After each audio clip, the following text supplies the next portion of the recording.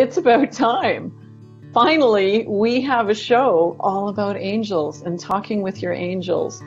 And it's funny because when I finally admit that I've had angels talk to me, people come out of the woodwork and say, me too. Oh my gosh, I've never met anyone else. And yet now I'm meeting thousands of people who tell me not only have angels manifested to them, but they've been talking to their angels, and the joy and the clarity that that's bringing in their lives.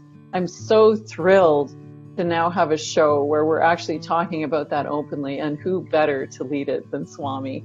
I just love it. You got to tune in.